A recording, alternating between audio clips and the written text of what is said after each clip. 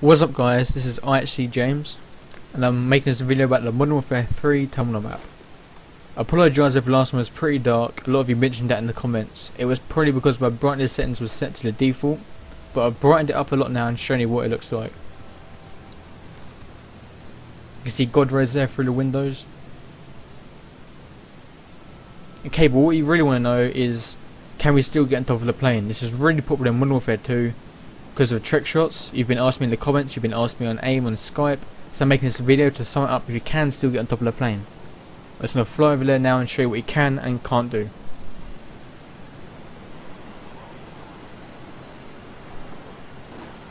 Okay, I show you one to the left first. We can jump onto the wing from here onto there. I'm not great at making this jump, so I'm just going to fly over there now to show you that you can still walk on the wing and on the boxes. There's no invisible barrier here to stop you doing that. They have fixed the part where you can glitch into the side of the wing and where you get stuck on the boxes.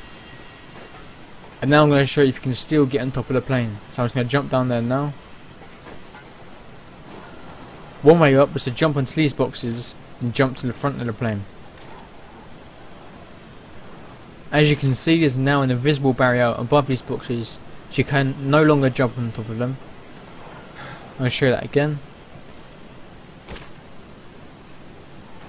The other way up was to jump to the side of this door and work your way up. There's a couple of ways up this way. I could do this pretty easily on Modern Warfare 2, but I could not do this in Modern Warfare 3. It seemed that when you jumped to the side of the door, it was a lot lower than in Modern Warfare 2, so they probably prevented you doing it this way as well.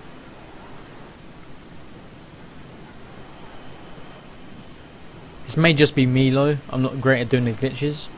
I'm going to show you this in third person, just to show you how low down it is when you hover in the side of the door. See, it definitely looks a lot lower than Modern Warfare 2.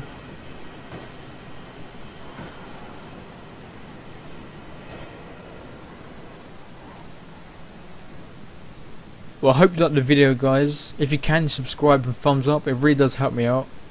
If you want to see anything specific throughout the new terminal map, just comment below and thumbs it up, and I'll try and get around to making a video about it. Well, I hope you like it guys, thumbs up and peace.